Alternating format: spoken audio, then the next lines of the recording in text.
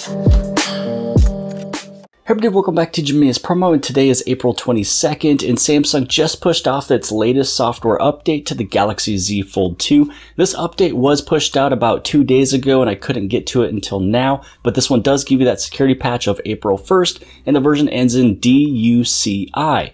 So we're going to take a look just to see what is new, what has been improved. It does state on the top the performance of the camera has been improved, security of your device has been improved. So we'll take a look at the camera, Samsung messages, the internet, also the face recognition, fingerprint recognition, and just to see if there is any newer versions of those. Now, if you have not seen this update yet, push out to your phone and you don't see the notification, on the very top, just head inside of your settings. You're going to scroll all the way down to where it says software update, and you can see that the last update we did was March 18th, and this one was for that March security patch right over here, but this one's going to be quite large. You saw with this one here, usually these updates are right around 230 megabytes.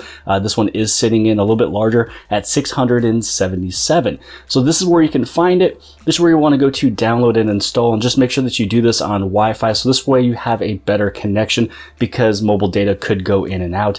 And once you get this one done, it'll be able to install. Now, if you guys are brand new here at the channel, Jimmy's Promo, you appreciate these tips, tricks, tutorials, and the latest information on the latest software updates, make sure you guys hit on that subscribe button, as well as the bell for notifications to get notified for all future videos. And also, don't forget to write a comment below the video or give this thing a big thumbs up. That does help the YouTube algorithm push this video to more and more people. Now again, as this one turns on, we will be taking a look at a few different applications. We'll take a look at the security of the device, see if there's any newer versions, and especially the camera, just to see if they did add in that portrait update. So when you go inside of portrait mode, instead of having two lenses that portrait mode works on, which is usually telephoto and wide, we'll see if that third lens is put into play on this one, which means that you can use portrait with the regular normal lens. So the update is done and complete. So the first thing I do want to take a look at will be inside of the camera. So originally the version of the camera we had was 11.1006.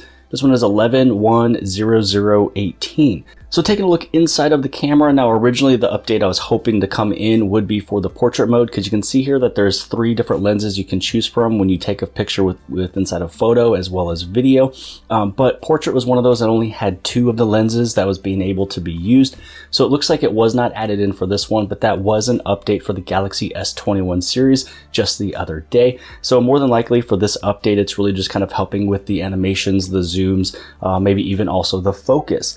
Now, taking a look at the security and biometrics of the device, when you scroll down, you take a look at biometrics and security, more biometric settings, the biometrics security patch. For the fingerprint, it was 5101. So here we are, 5101.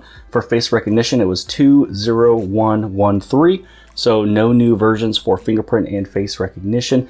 Now taking a look at the home, when you go inside of the settings over here, this one was 12.10115, 12.10315. So there is a newer version of the Samsung home screen. So maybe take a look inside of the Galaxy store just to see if there's any other updates for Samsung applications. So maybe that can help with this little update right here. Now heading inside of Samsung Internet. So inside of the Samsung folder, Internet, inside of the information over here, this one was 14.0162.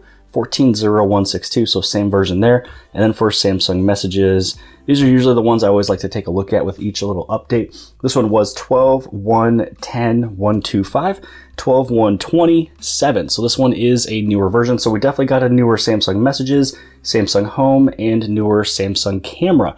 So those are just a few of the updates that we found. And another thing you should always usually, take a look at after these updates is go inside of the Galaxy store, and then on the top left-hand side, just to see if there is any newer updates for other applications. So there's always something inside of here. So it looks like a new Samsung Home One UI.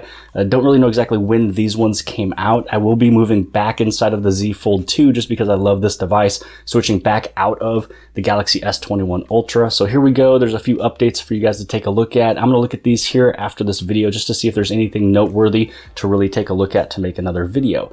But I hope you guys have appreciated this video, and pretty much all we do with taking a look at all these different applications and versions, trying to see what is new when Samsung never really tells us.